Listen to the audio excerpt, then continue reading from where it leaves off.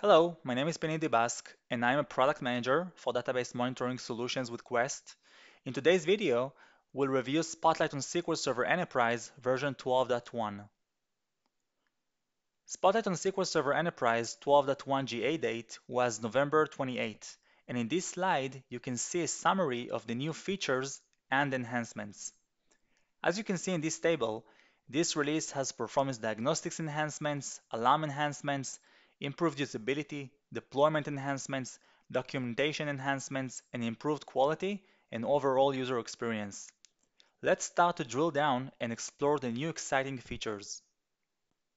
Up until this version, there was no way to view long-term SQL text and execution plans because they were simply not stored in the SOSI playback repository.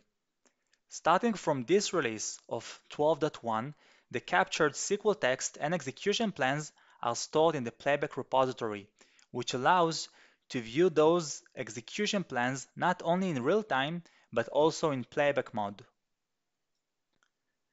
The next feature is a new alarm that we added, named File Group About to Grow, which, as its name implies, alerts the DBA before a file is about to grow.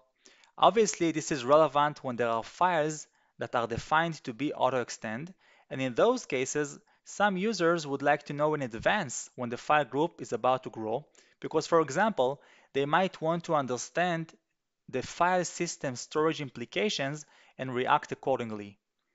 This alarm is disabled by default because we know that many customers are completely fine when the file group grows. However, for customers who would like to leverage this new capability, they can do that very easily by enabling this alarm. Another nice feature in this release is the ability to export all the SQL statements to a separate text file. So far, there was no easy way to copy all the SQL statements, but now with this new feature, you can easily export all the SQL statements just by clicking on the statement dimension and clicking on the Export All SQL Statement button, as you can see in this screenshot. Another important usability enhancement is the new defragmentation wizard. As you can see here, we've added a new pop-up which allows to configure the defragmentation collection via UI. So far, there was no GUI to accomplish that. And with this new GUI, users can define thresholds for which objects we will run the defragmentation check. Also in this release, now once you identified a problematic SQL statement, you can easily view that statement in your favorite external editor, for example, Toad for SQL Server or SQL Server Management Studio. Let's see an example. Here you can see how easy it is to open a problematic statement in SQL Server Management Studio. It also allows to easily leverage Spotlight extensions, which give you query plan analysis and automated and sophisticated SQL tuning recommendations. Also in this release, we've added a new thread count column under the Sessions tab in the SQL Activity drilldown to enable the ability to display a single row per session as an option. So far, if the session had many threads, you would see those as individual rows per each thread. Now it's much easier to determine which session has multiple threads.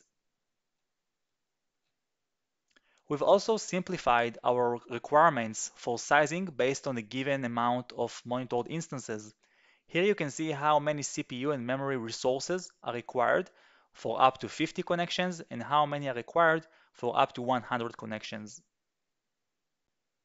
As you probably know, there is a limit of 100 SQL Server connections per diagnostic server.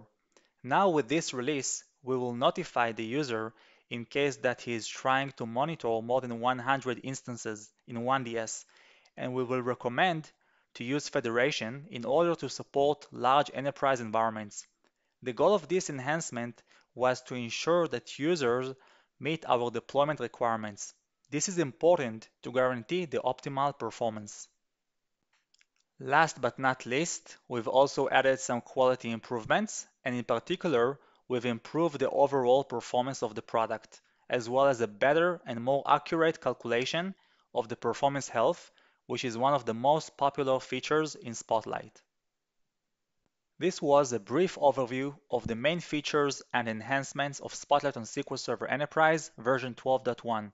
I hope you enjoyed it. Thank you very much for listening.